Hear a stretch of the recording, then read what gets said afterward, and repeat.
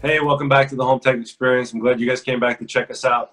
Hopefully you saw the video that we did about Sonos, and we're helping to educate you on the smart home devices the best way we can.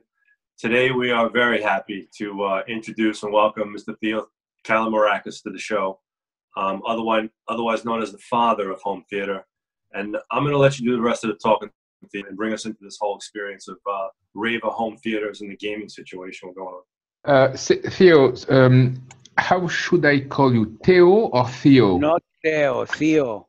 Theo. Just not this French name. I don't know where it's coming from. I don't know. Theo. Hope Theo. Does anybody, only in Greece they call me Theo. Figure that out. I mean, I'm Theodore there. They call me Theo as if I'm coming. It's so fancy, like I'm from France. I'm a guy from Brooklyn. When I first came to the States, I hated sticking out like a sore thumb, and I was praying to God, why can't you give me a nice Brooklyn accent so I don't stand out?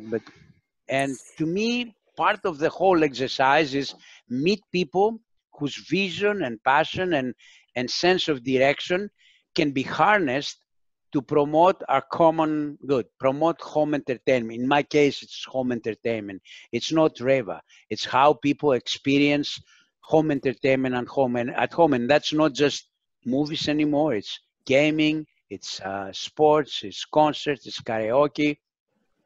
We have, with this proliferation of content, with the new vistas have opened for us to enjoy our home in a much more meaningful way than we could have until recently, with home entertainment being the glue. And I see, Reva mostly as the wrapping paper about all this dynamic, about all these energies that are kind of scattered today.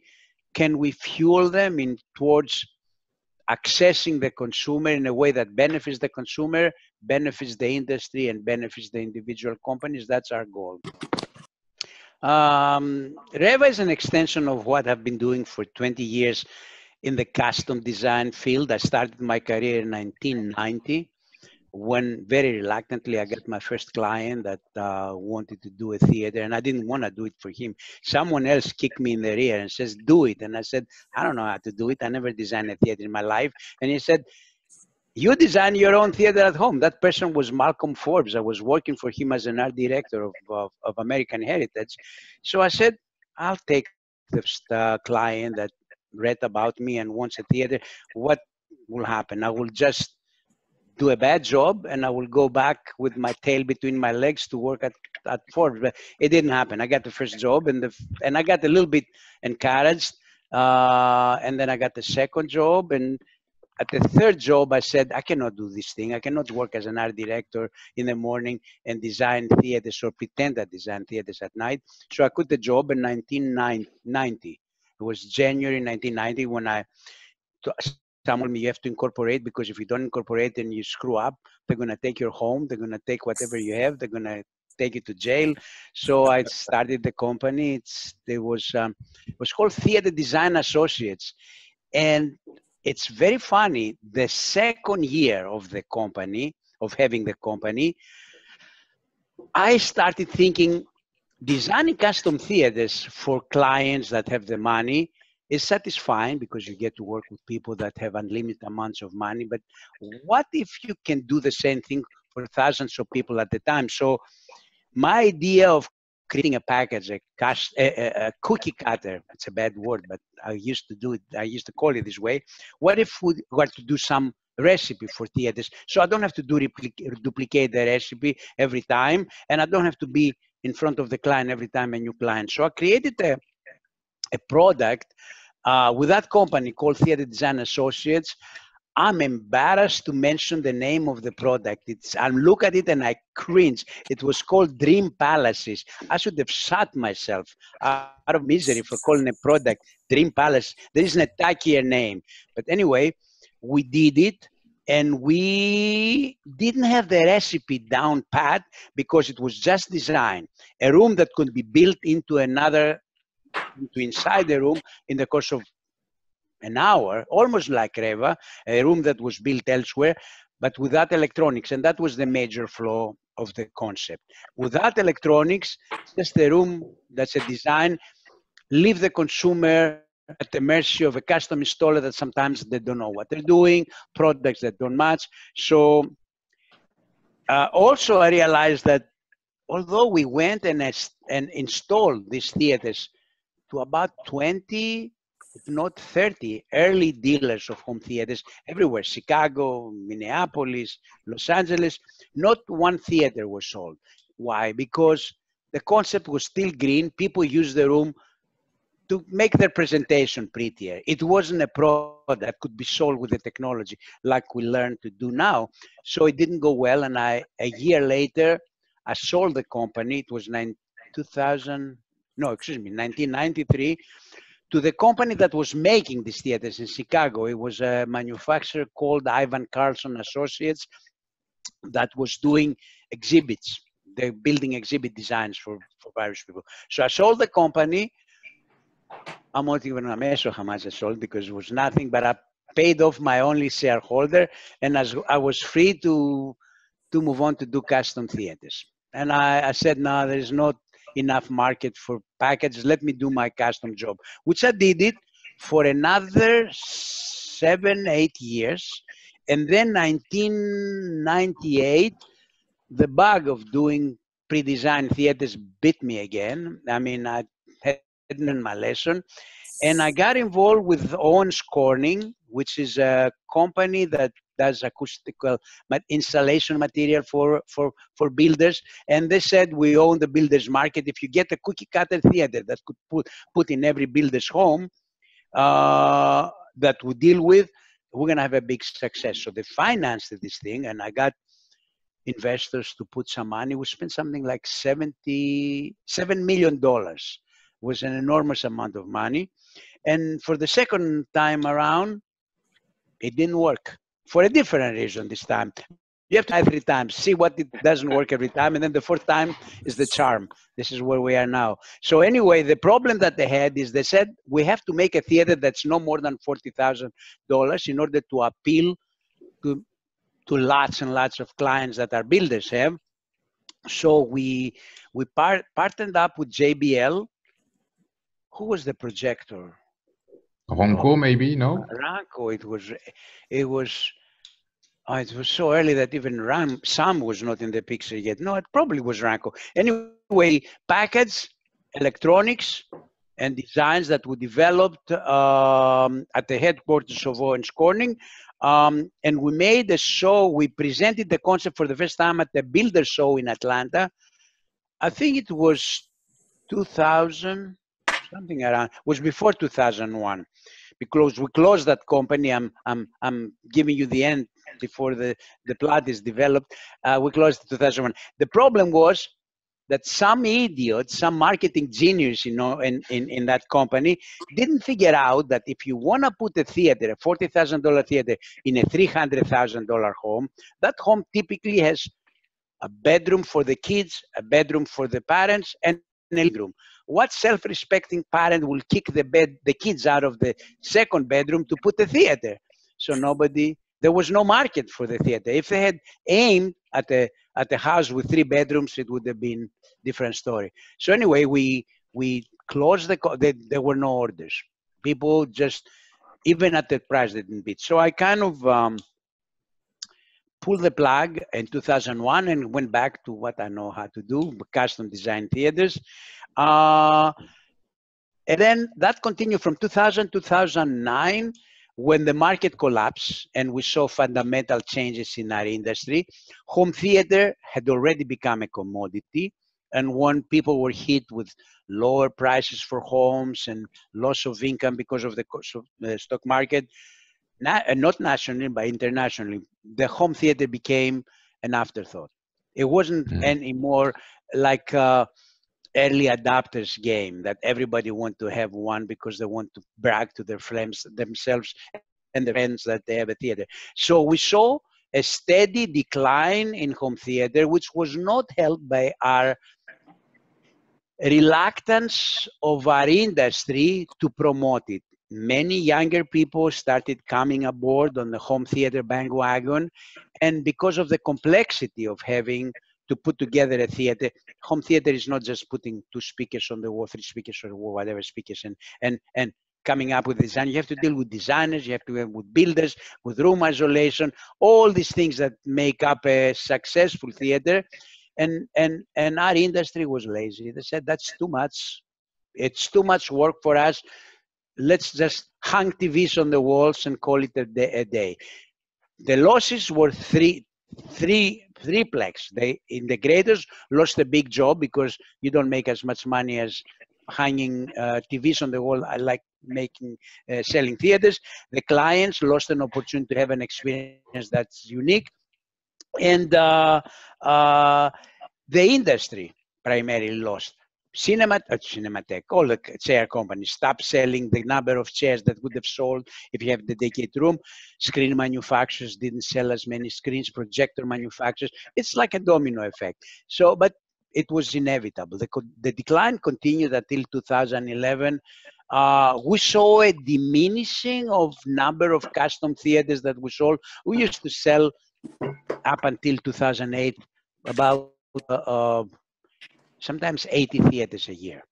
80? 80. I still don't know how I did it. All I remember that we had like 40 people, half of whom I didn't know what their names were. I had 3-4 trusted architects that I kind of hashed the ideas, but it was not a way to make a living. It was too much chasing after the client, chasing to finish, chasing deadlines. But it was sort of a relief when the orders started diminishing, because I could take a break and I can just start enjoying the movies that I was accumulating as a collector of movies. But anyway, around 2011, something else started happening. A younger generation of consumers stopped watching a movie in a theater as essential as it was for the parents. With the proliferation of iPads, iPhones, portable medias, you saw more and more people getting tuned into watching a movie casually on the road. So when you keep doing it, that kind of urgency of training to watch theater on a big screen kind of dissipates. So almost we started atavistically to lose our connection with the experience of watching something on a big screen. But to me, that's the only way to watch a movie. Unless you see it big, with big sound, with a vision that is encompassed by the screen, you just don't get the same experience. So I said, it's our mission as an industry to educate the consumer of the difference that is watching a movie on a big screen on a dedicated room versus watching it on a portable media. I tried to put together I thought that the change in the consumer would be to give them something that doesn't cost $1 million to do a theater, like some of our projects. Give him something that give them some experience, some satisfactory experience, but it doesn't cost more than $100,000. So 3 years ago, I put together a concept, and I talked to Vin Bruno at that point. He hadn't joined in CEDIA, but he used to work for Crestron, where I had a theater at the Experience Center. And I said, let me put a concept together where we tell the integrators, would you be interested if there was a theater that's available to you that includes everything, the design, the electronics, for under $70,000, $60,000. So we presented the class literally 3 years ago, and it was the third disappointment. 2/3 of the people said, no, we're not making money from $60,000. I guess the people that made it to the class are the people that are big companies that sell, $500,000 theaters and up, and they didn't realize that the strength in these numbers, if you can have many more clients that buy a $60,000 theater than one client, and you can have a lot more scalable business model, selling something that is not so expensive that you cannot sell more than one a year. So I saw people responding to the questions that this is not for us. It was like a test marketing that I was doing, and CEDIA had helped me put a questionnaire that was sent in advance to the participants. And the writing was like, we don't want to sell anything that's under $500,000 theaters. Well, I'm not interested in $500,000. I've done it all my life. I want to see, can you convey that passion about home entertainment to people that don't have the money, that don't have that kind of money, that may have the space, but they don't know how to do it. And you don't have the designers getting involved and messing it up, or the integrator messing it up, giving them a solution that is pre-configured, easy to follow, just like when you buy a car. You don't buy a car, like I was telling to Rob, buy the wheels from one place, the chassis from another, the engine, give them an engineer solution. But they didn't want it. So I got out of the show and I bumped into Vin, and he was talking with Andre Floyd, who was the marketing director of marketing. I don't know if he's the marketing director. I don't know his title, Andre Floyd from Sony. And I said, I give up. I'm abandoning home theater. There's no way that I can just continue to push something that people don't want. And both and they said, you just overreacting. There's a market there. You would just have to find the right marketing approach, the right product, and reach out. And Vince says, you know, I was in Dallas for that show. He opened something like Craigslist or Angie's List and found out there were 800 integrators and in register in the Dallas area. And he made a quick search and found out that out of 800, not 100, 5 were CEDIA members. So he says, look at that. There is potential out there. There's a market. We need to bring these people to CEDIA. We need to educate them. So a product resonates with them that makes it easier to sell something that they don't feel overwhelmed is good for them, good for the consumer, good for CEDIA. So let's just go and create something that is like a Trojan horse to this untapped market. And that's what prompted us to develop Reva. I'd like to ask you a question. How many tests did you make until you understand and mastery the relationship between the hardware you install and the acoustic of the room? Because a lot of homeowners, they just place the speakers and it's not working, and they buy good speakers. So how many tests, how long did it took you to understand the acoustic and the relationship with the hardware? I will have to be honest with you and tell you that we have consistently avoid having anything to do with electronics. When we do a custom theater, we're an architect. We are doing the architectural environment, not the interior design. When you do a theater, there is the architecture, which is the spatial relationship of the design, and then there is the decoration, which sometimes we don't do, we let designers to do, and then there is integration to technology. The only value that we bring into this chain of people that work in a theater is that we know what we do architecturally that might work with acoustics or might not work. We know not to put a nice looking sconce in the place where a speaker belongs, which is what happens with designers. They decorate. They put things all over the place, and then integrators pull their hair and said, how can I put the speakers? I want the speakers there. But the speakers don't look there. But it's not about looking good. It's about sounding good. So I see ourselves as over the years, an arbiter between designers and technology. We created a language, we mastered a language that is supposed to keep the integrator and the client happy with how the technology is applied in the room, and the designer happy with how their design kind of turns the room. We never install a theater because it is not our expertise. I see designing a theater the same thing as directing a movie, which is my background. A director does not have to be a sound designer, cannot be a set designer, cannot be the lighting designer, cannot be the actor. It's the person that supervises the various trades that their individual expertise work together to create a unique result. So I see myself more not someone that has to do with technology, or not someone that has to do with design, someone that understands the function of all these elements that create a theater and how we try to make it work. To your question, How many tests I have to make to do? A lot. At the beginning, I was very happy, like designers are today, to find the fabric that looked good, and I put it in front of an acoustical treatment. I would never put a bad fabric in front of the speaker. Like I have designers that put a nice leather cover over the speakers because it looks good.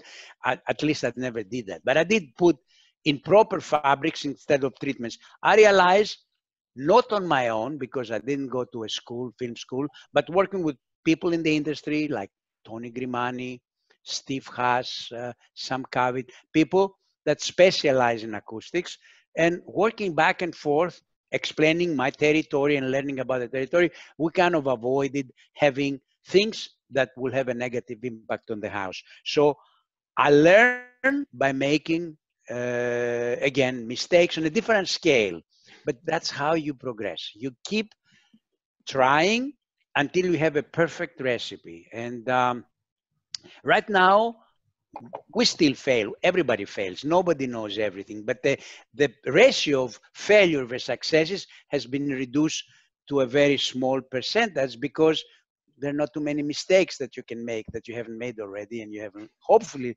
learned from them.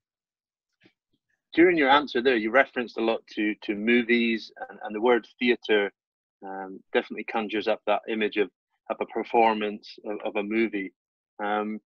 However, trends nowadays are seeing the home theater, the home cinema being very much a multi-use space where many members of the family are using it for activities like gaming, maybe for workouts, maybe for dancing, you know, and using it as a multi-use space. Does that affect the rule of cinema design? Do you have to be flexible for this? No. You have to incorporate technology intelligently. You have to make the rooms sound good. The treatments have to be what they're supposed to be. The equipment have to be where they're supposed to be. And you have to make the space inviting and exciting for whatever the use of the room is. Whether you play a game or you sound a movie, you want to hear the sound crisp, clear. If you watch a movie, you have to have the sound coming from the voice of the mouth.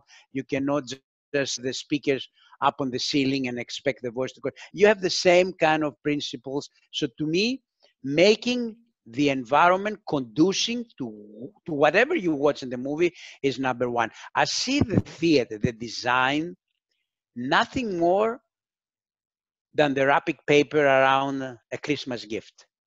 The theater is not a gift. The theater is what prepares you for what is going to happen in the room when the lights go down and the kind of room disappears. Another example that I use very, very often, a theater is a home theater, the environment. It's like the overture of a musical, of an opera. It whets your appetite. It sets your expectations. When you go into the room, it has to grab you by the heart. But once the light go down, the room has to disappear. You cannot have bright rooms, rooms that reflect too much light, not to mention rooms that have bad acoustical treatments that can make the sound jumping all over the place. So your design, the room design, has to kind of abide by the principle of good acoustics, but it's only until you sit down and watch a movie. If you watch a movie and you're conscious that the room has white fabric all around and you see the room before you see what's on the screen, you miss the point. Yeah, the gift is the movie. The gift is the gift is the experience, not the cinema itself. No, the cinema is only to whet your appetizer. The appetizer to a great dinner. That's what it is. That's what it's all about. It's like you create this incredible environment, and people are already amazed by what you've developed. And then whenever you actually turn it on and you experience the film and the quality of the image that you're talking about, as well as the quality of the sound, it's like the caramel inside the chocolate, per se. Yes, exactly. The theater you'll experience for 5 minutes while you're taking a seat. The experience on the screen will be with you for 2 hours. So you have to prioritize it. You know, and what's so cool about what you're telling me is that there's a lot of details in what you're talking about, but you make it so easy. I mean, taken the size and dimensions of the room. I'm assuming that's what happens. Yes, of course. And there's input on the style and the colors and the finishes that you would like, I'm assuming. Absolutely. But it all comes in a package, and there's no hard thinking as far as placement and how it's supposed to look. It's ready to go. Tell me about that experience. That experience is something that we all aspire to, but it didn't, it exists with Reva. For me now, that experience is constantly a custom experience up until now. It's not a scalable experience. And I'm sick and tired of having to reinvent myself every time you have a custom theater, because after a while, you run out of ideas. I run out of ideas in a way that stop pushing myself to come up with something creative, because there's only enough hours in the day and there's only so much you can do. So I came to a point where I said, I don't want to push myself to come up with something new for one person. I want to push myself to come up with something that might resonate with 10,000 people. To me, that's the incentive of moving from being, you know, an oligarch to being a Democrat.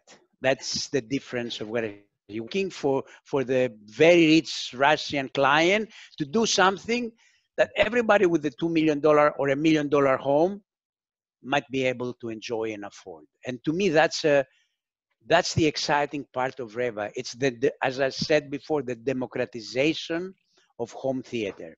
It's not anymore for the very wealthy producer in Beverly Hills. Anybody can be in their home and pretend that they're a powerful producer, because they get the same experience, the same picture quality, the same sound quality, if everything is properly arranged, like someone that has 2,000 times more money than them. And to me, that's very satisfying. When I was a kid, I was dreaming to have a theater of my own. I didn't know how I could do it because there was no money in the world. And up until 10 years ago, you needed all the money in the world in order to do a theater, because it was trial and error, a lot of material, a lot of... Right now, the goal is, how can we bring the prices down the same way the price of electronics have gone down? Right now, you get an Epson projector and you get better picture than what you used to get from a Ranco 3-gun projector 5 years ago, 20 years ago, that we thought was the cat's meow. The technology has become so accessible. You get such a spectacular picture. You know, within levels, you get a little better or a little bit worse. But the average consumer with $15,000, and I know a lot of the high-end manufacturers will hate me saying that, you can get a pretty satisfactory experience that you couldn't get it before. And that is, to me, an incentive to package it with something that wraps around the technology. This is the room, the acoustics, the design, that makes a complete package available for the first time in a lot of people that didn't have that option before. What you're telling me is that you're providing the end consumer with a quality package that they can trust, and as long as they have a capable, you know, installer, they can take with confidence and install this complete package that's calibrated, that's custom, that looks finished, and install it in a relatively quick amount of time. But 4 hours. Yeah, but can be confident that it's done correctly. There's not all that work. It's time, and so all that time and all that effort, y'all are providing that. That is what is part of the package. Yeah, engineering that is being certified by the experts that we work in CEDIA. They will not allow us to put a projector with the wrong screen gain, a screen with the wrong screen gain, using a projector that is meant to have a highest gain. You use a Sony projector. Sony projectors are not very bright. You have to use a screen to maximize the brightness. We have put this thing together so that no one can make a mistake. We protect them, not because I know it, but because we got a group of people that understand what it takes to put together a system and do it. I was tortured when I was developing the Reva, because I had 10 acoustics telling me, half of them, no, the speaker has to be 3 inches behind your ears. The other one said 3 inches in front of your ears. And then I said, you guys decide what you want to do. You are the experts. I'm going to convey your findings. And then we decided to go with the manufacturer specifications for each particular speaker. If you use Wisdom Audio, they have a different position of the speakers than what Triad does. So because we're all about customization, we provide the specifications. We just don't let the custom installer to improvise at the expense of the product specifications or at the expense of the client's experience. So these are all preparation work that took us 2 years. And we continue to fine-tune the recipe, because the more manufacturers are involved with us, the more, you know, you need to kind of finesse the recipe. Yeah, that just gives me more confidence as a custom installer to be able to confidently deliver an investment of an experience to my client without, you know, it takes all that guessing work, that unknown out of it. And also that it's also hours of work that it has to take for integrators to put together a package that's already there. I have a lot of good friends, very high-end integrators, and they kept telling me at the beginning, what are you doing that we cannot do? We can do it all together. I said, you can do it and you won't make money, and you can do something that's tested, that you can sell, that you approve, and you make money. Keep doing it yourself if you think, and keep being poor. So this is as simple as that. Creating a project that you don't require to have a degree, a PhD in order to put it together, or to have 10 people to work together to design the acoustics, to design the sim placement, to do the design of the walls. It's supposed to simplify this, this process and make it profitable for the integrator, so that you don't have to reinvent the wheel.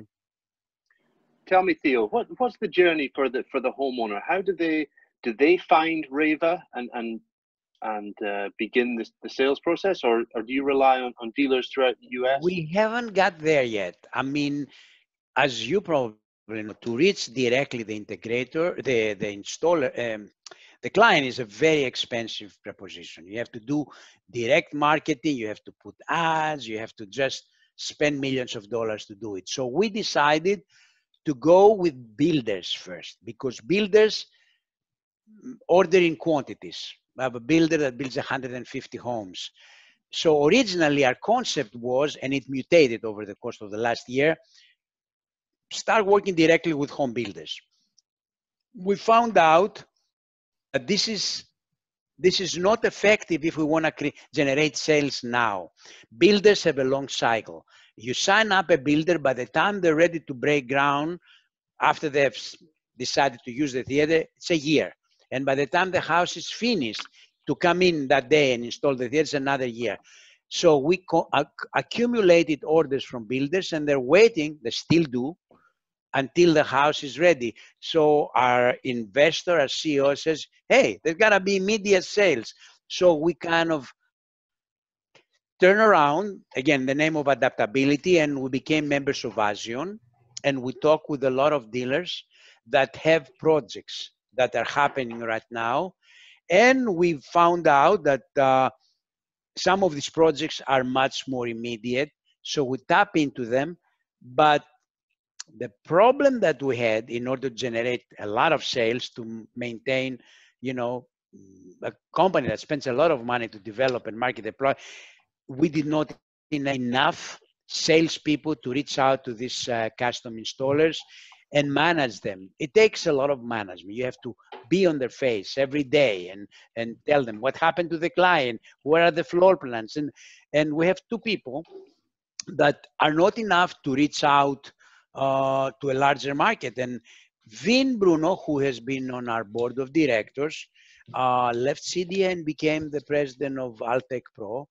And he and our president, George Water, who used to be with Digital Projection, said, let's try to reach distributors and manufacturers reps that will allow us to multiply, reach out to dealers. So we don't have 2 people calling into 10 dealers. We have 300 reps, or 200 or 20 reach out to a lot more people.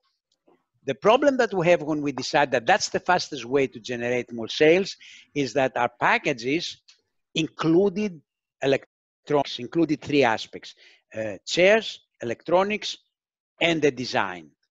We originally planned, and we still do it with dealers and designers, to sell the whole package. But we learned very quickly by reaching out to people from the industry that most of the dealers will not buy packages that they're not including equipment, that have relations with the manufacturers, they get points, they have a personal rapport with Sony and Triad and everything. So the other thing that we want to do is to control the client, to have the client buy everything from one source, so we guarantee to the client that we're not getting money and use them for cash flow, and then we order equipment too late when the client needs it. So, but this didn't work. The integrator legitimately have a very personal relation with the client. They not let us interfere in this relationship, even if it doesn't mean that we're taking any money from them, take money away from their profit.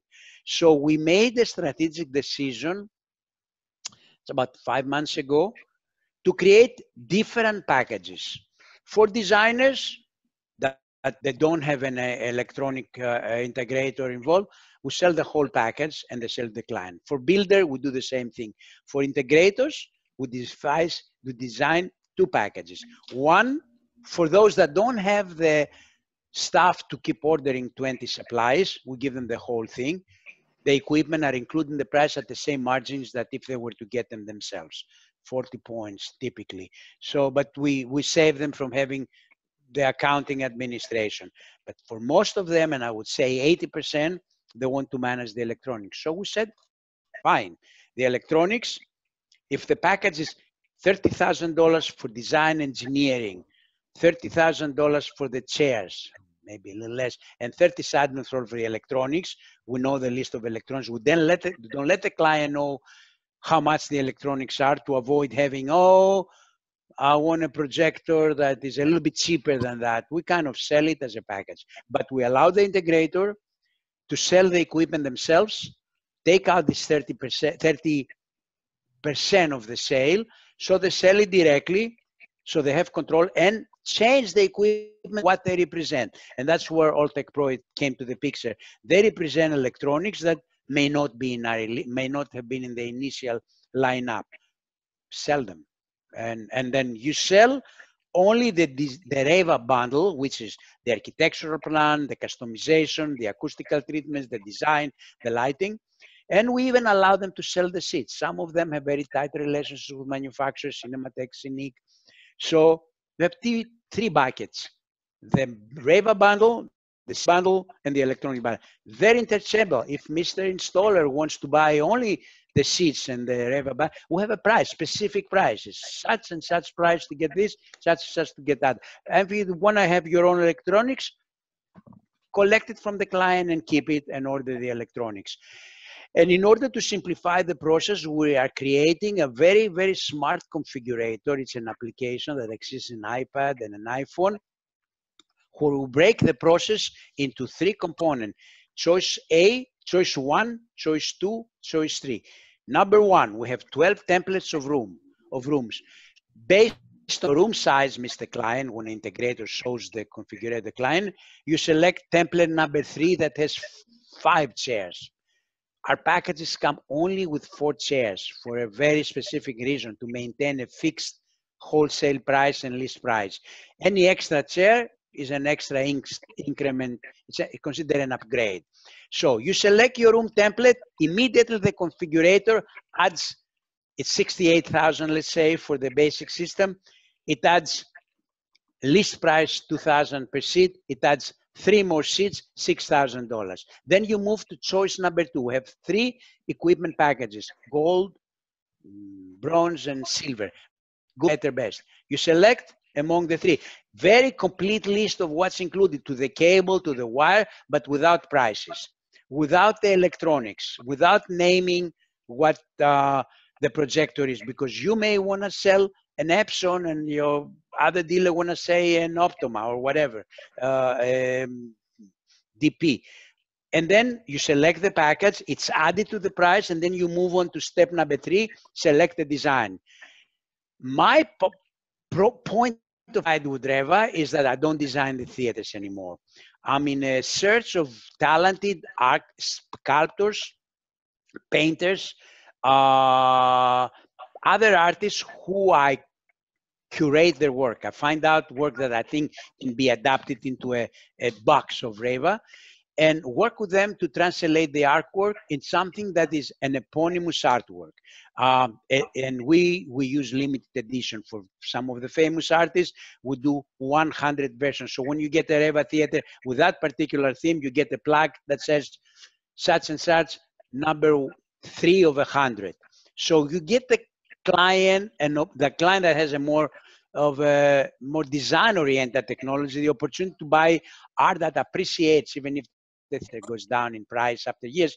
The art can be sold separately because we have a variety of eyes, and because depending on the artist's value and the expense of the artwork, it adds the third component to the price. We have one artwork that is included in the price. The publicized price 68, 88, and 100 and something come complete with a particular artwork. But if you want to upgrade to eponymous artwork, depending on the artist, you get an extra $10,000, an extra $20,000. We have an artist, her artwork adds $70,000 to the product, because her artwork itself, when you buy it in a Chelsea gallery, is $120,000. So the client gets the same artwork, but at a low price. So the 3 buckets. So integrators can have their own electronics as long as the overall package price fits into the price that we have, and they can provide the chairs as long as they have chairs. But if they want upgrades, we have a system of upgrades. Again, they consider if you want to get a better scenic chair or a better Cinematheque chair or a projector from Barco that has a different engine, that's an incremental addition to the price that the configurator does for the integrator or the builder. So in a 5-minute presentation, at the end, a proposal spits out that has what theme you selected, how many extra chairs, what they look, and we have a configurator. We have an app that's attached to the configurator that you get from us, a pair of goggles, so you can actually walk inside the room that you just built and have a happy experience buying a theater. And is there an opportunity for a homeowner to visit a showroom that has some examples of the products? Yeah, we have the showroom in Valhalla, and we're in the process of creating showrooms in other parts of the country, and we are working with Alltech Pro to create, and Rob to create opportunities for showrooms, simply because we want people to have something close to them to come and experience it. Because unless you see it on paper, it sounds good, but you really have to sit down and see what it is. Rob was given the presentation last week, and he can tell us what he thought. But yeah, they can come to a showroom and see it, and then with a dealer, because if we do a client that comes to us on their own, although we don't market directly, the job will go to the nearest dealer. They're not going to make the margins that they will make if they sell it themselves, but they're getting paid for the installation. They get a bonus for taking care of the client, and as a bonus, they get to do anything else they want in the rest of the house of the client. We just got a big house in Mount Kisco the other day, and the client came out directly. We sell a Wisdom audio with one expensive theme, but someone wanted to install it. So we got the local Wisdom dealer rep, introduced to the client. Not only he will install the theater, but he will make more money than the theater costs to do automation, lighting in the rest of the house. So these introductions allow in theaters that they didn't sell, that we make, allow the integrator to get to know the client and do whatever they like with the client. Yeah, I can definitely relate to that, Theo, as an installer of products that are very well known to consumers, products like Sonos, or Logitech or Ring, that we have a high turnover of those products. We don't we don't play a big it's not that important, that installation. It's that opportunity to do more with the client in the future. Yeah. So much. So yes, absolutely. I like that mentality, that you're giving that opportunity to dealers, and I think the packaged approach, finish that, complete it to a high standard, deliver what the initial brief was, and you will return. I firmly believe that you'll come back to that home and work again with that family. Absolutely. Stay here for a second. I want to tell you something. We created a design element that doesn't require the room to be precisely built to fit our design. Our designs, our rule number one is they don't touch the ceiling, they don't touch the wall, the front wall, the back wall, they don't touch the floor. So if the room is built 2 inches shorter, big deal. I used to work, when I told you, Owens Corning, we lost 2 jobs because the theater, which is meant to fit snugly into the room, was 3 inches longer and it didn't fit. Or it was with a column that didn't fit to go down a spiral staircase. Everything that's here is supposed to be shipped UPS. All the big panels that you see on the wall in 2 parts, not only for that, there is another reason we did it. We want, if the client moves to another house, they can take the theater with them and the equipment rack. And a third part for this comfort is that when we applying for leasing programs to allow the consumer to buy the theater, the bank will finance this program because they can repossess it if the client doesn't pay the bill. But how do you repossess a custom theater that's all stuck into the room and you're not going to tear up the walls to take it with you? This is meant for portability, and it opens up the door for getting leasing programs applied when we're working on that. I love it. What is, do you have like a favorite, or is there one that people are really drawn to? Do they like that? So far, the Stapes that comes for free with all the acoustical treatments that hide the speaker, and panels that hide the speakers illuminated properly. The others are a little bit more because they include royalties for the pictures. Theaters are all pictures of my theaters that I put there, but my favorite one, and by far the most popular one, if you go to limited editions, if you go up, is the origami. We can keep it on the shelf because it's easy, it's buildable, building blocks. The other illumination is very expensive. It's expensive. A gold package with illuminations goes up to $300,000. But origami is the one that day in and day out people are drawn. We're in process of designing 4 more theaters. This is our weak point so far, not enough designs, because it takes a while to develop them, to engineer them, and we're in the process of having 4 new designers. Reva Roundtable. Reva Roundtable is all about home entertainment, not about Reva, except for my corner, which I use it to introduce new clients, like this one. Look at this beautiful lady. She's more beautiful than the theaters that it is for us. Amazing artist, and she's a very renowned photographer. Keep up and you'll see. So I write about them. When I meet them, I show her art, and further up, you're going to see concepts of what I'm developing for them. This is artwork that across a wall. Here, stop it here.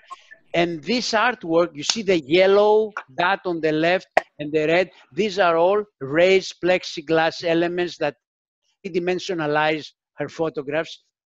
Click the arrow there to the right, as you see another design. So depending on the, you see what they develop. I see their artwork and I help them make the artwork panelized. This black and white photograph is 4 panels that are joined on the wall, creating an acoustical treatment, because a lot of acoustical treatments are hiding behind it, and the speakers, but it creates a visual element that makes the theater look like the work of this particular artist. This guy on the other side, the guy on the picture on the right, I love this work. So I'm developing with him plexiglass images of this artwork, which is very popular in Europe, back illuminated and bottom illuminated. So it depends on the artist, and I get inspired from the work. I know what can be applied in a room, and then we'll go ahead and develop. And in the process, I write about it. We got crushed last week from social media because this lady is a very big celebrity in Europe. So she reposted the article in her social media, and we got inundated with people that wanted to read about it. So we use it for promotion. It's not, this is particular forever, but the other things in the round table is we direct the clients what to watch, what's good on Netflix, what's on Amazon, what's good on Kaleidoscape. Not the typical things that you're gonna see in all the other reviews, the Star Wars and this underappreciated stuff, underrated stuff that we want our readers to know. Trends in technology, trends in home entertainment, gaming, and all that kind of stuff. So this is a great site for dealers to absolutely share in their newsletters, share this in their we would social media love that posts. Yeah. more than anything else. We would also love to have interviews with the dealers now and then. We're actually developing our own podcast that is being led by John Shaka and Dennis Berger, covering topics that have to do with inviting industry figures, like what you do with me this time. Vin, to talk about the industry in general. You guys, to talk about subjects that pertain to you, that you're very, passionate about. It's all about passion. It's all about creating a forum where people's passion and favorite opinions have a place. We don't want anything boring. We don't want to cover things that everybody else is covering. We just need voices of people that resonate with something that they love. And we want this love to kind of communicate through the blog or through our work in order to entice other people to get involved in home entertainment and understand what their options are. I read a story about you that you started as a filmmaker. Yeah. Tell me, why people love cinemas? Why people love stories? Why? Where does it come from? I want the opinion from a filmmaker. Maybe? What a tough question this is. Yes, why people want to sit into a sofa and watch and enjoy a movie, a story that they didn't live, the story of someone else. Because movies is a mirror of ourselves. We identify with people on the screen. That's why if you see a story that relates to you, you're being sucked into it, you enjoy it. And movies are distillations of our human experience, and we relate to them. A movie as a companion to me is the same thing as the companion that I get from a good friend of mine. I relate to that person the same way I relate to a movie that has something to teach me about human experience, teach me about myself, makes me think. That's why I'm an anomaly in the respect that I don't go to the movies to be entertained only. I go to be excited, to be provoked. There is one particular expression that a lot of people use that gets on my nerves. It was very depressing. And I want to tell them, and who the hell do you think you are that my role is to entertain you? Depressing is part of the human experience. If I do something that is not uplifting, does it mean it doesn't belong to human experience? Movies are supposed to be a reflection of what goes around the world, and that is what, to me, is the appeal of the movies. It makes me think. It makes me think about things that I didn't think about me. It educates me. It enlightens me. And that's why I like independent movies. And I like foreign movies. I do enjoy an occasional Hollywood epic. Don't get me wrong. I see them because I don't know what everybody else is raving about. But I prefer, if I'm by myself, I prefer to see something that is quiet, thought-provoking, has a good story, good characters, and directed and scripted intelligently without insulting my intelligence. Well, Thank Theo, you. I definitely think that you've uplifted this room, you've uplifted this conversation, and you've created an experience for our viewers and listeners. Where can people find you then online, social media, websites? Yeah, if you read the blog, Theo's Roundtable, often you will see my corner. I comment on whatever crosses my mind. I also have a Facebook page. I have a LinkedIn page. You can give my address. I have no problem with putting it. Theo.Kalomirakis@reva.com. We'll put the link below. I think Yeah, someone if you wants to send me, if I write something, what I love more than anything else, people logging in and making a comment. yes, I think the Raven Roundtable is the best place to put. Yeah, that leave a comment. So Theo, we will definitely have you back on the show. Yeah. There's a lot more to talk to you about. I think we're running up on our time today. 6:20. Oh, I told you, you can't shut me up. Not ask it again, but I wanted to go back into that for a minute because one of the biggest lessons about, not my lifetime, but is Henry Ford with the assembly line. I mean, he created such an experience for average Americans to be able to drive an automobile. And I relate that to what Theo's doing, where you're taking something that has all these different pieces, as Theo said in my video, and our video talked about you get a wheel from Mercedes, you get a seat from Ford. And to be able to put that all together for the dealer is such an incredible experience for the dealer, but also, again, for the end user, which is the homeowner that we're talking to here. And you have the father of home theater putting that vehicle together. But talk about vehicle. Can I take you a very last comment? In 1996, I had my first book, which was called Private Theaters, and Roger Ebert wrote the introduction because I had done a very bad-looking theater for his house. And it started the introduction says, Henry Ford wants to put a T-Mobile in your garage. Theo wants to put a home theater in every house. And I remember still this quote still resonates. I just think it's awesome because I mean, I'm not criticizing our industry. I'm just saying that there are very few people I think have experience like Theo in the home theater.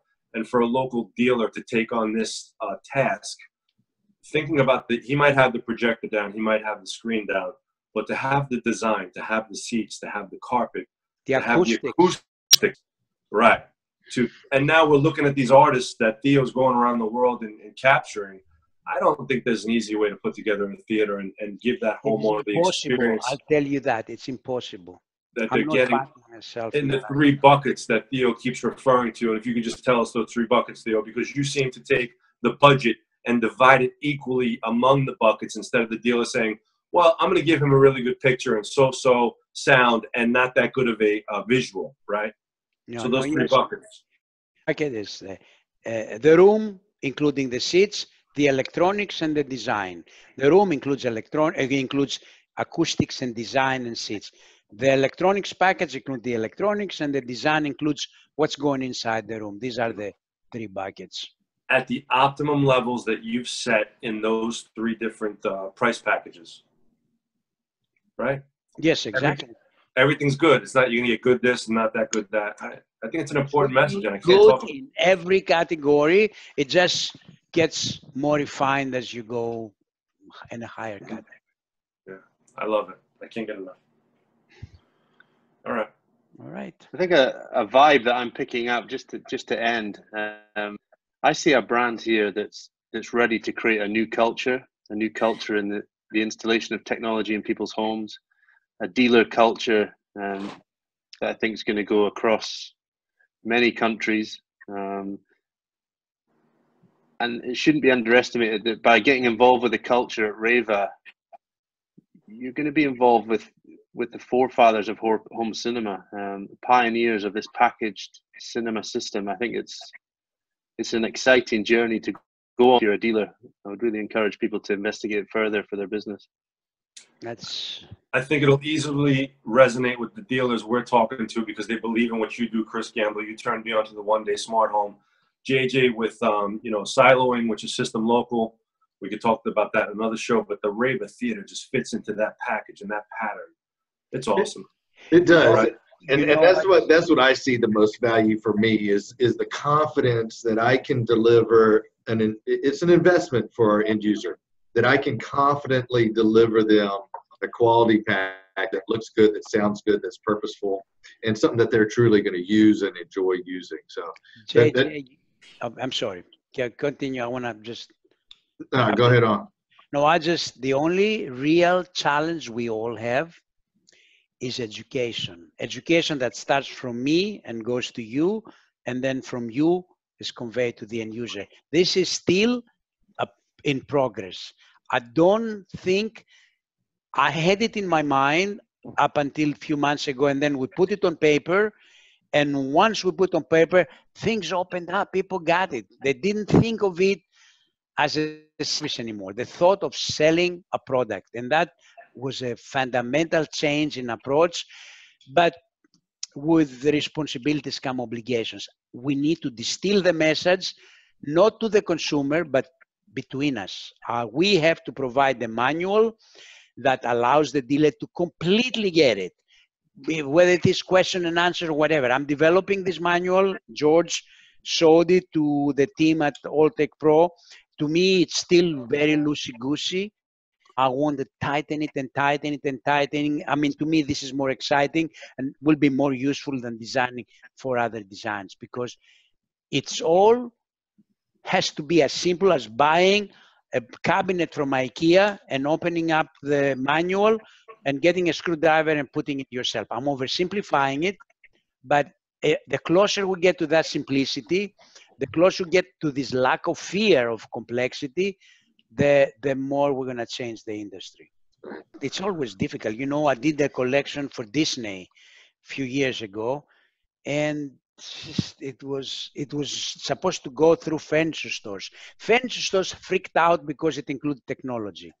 And Disney and myself made a mistake and imported technology from China. Instead of going with a legitimate manufacturer, maybe it would be a little bit more, but Definitive Technology would be behind the speakers, or Sony would be behind the manufacturer, and address concerns about technology or defects or anything. We did it, and we failed the furniture industry because we didn't provide them good support. Right now, what we do, it involves everybody. It involves manufacturers. We take care of their part. We take care of our part. Acousticians take care of the part. It's a consortium. It's a synergy of expertises that work together with one goal in mind, to give the consumer something that will not fail that easily. It's awesome. Okay, on that note, Theo, I would like to extend a very big thank you to you for joining us on the show.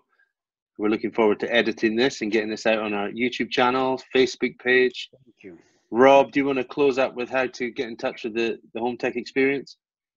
Go ahead and wrap it up, Chris. You know. Okay, guys, you can find us on all social media platforms. Look for the hashtag HomeTechX. Our handles on social media is @HomeTechX. We've made it super simple for you to find us.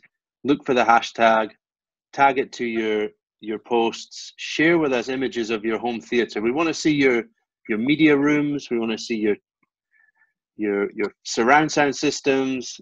We want to see you enjoying movies, music, gaming, dancing, yoga, whatever you do in your media room. Share it with us. We'll share it with Theo. Can I suggest something? You brought something very good. We're contemplating having a column on our blog, similar to the one that I had for Sound and Vision. Ask Theo.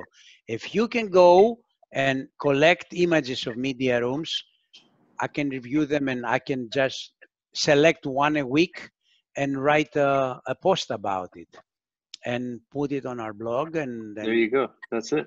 That's it. We'll get that in motion. I would love to get your this segment on our blog and our website and in our social media, so we can kind of bring more people to you and let people know what we're doing, because that was amazing. I mean, your questions, your passion we're family.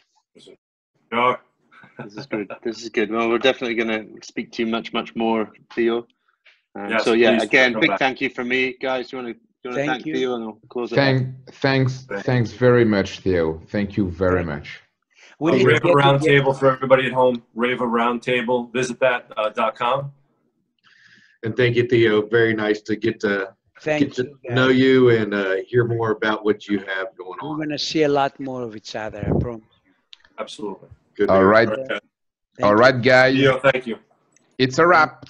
Bye. Ciao, man. Okay. Bye. Cheers. Bye. Thank you, Theo.